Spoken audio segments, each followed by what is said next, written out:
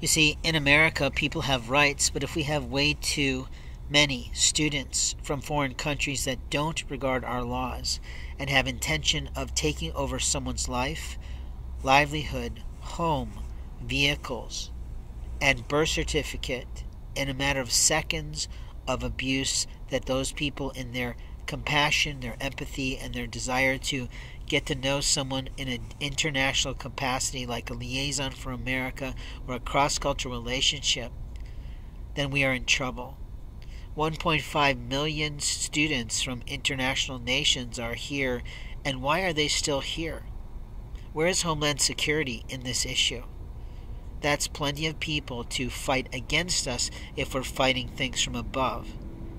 And we don't need usurpers in our American country. We don't need Satanists who don't know God. And we don't need people who have no value of human life here.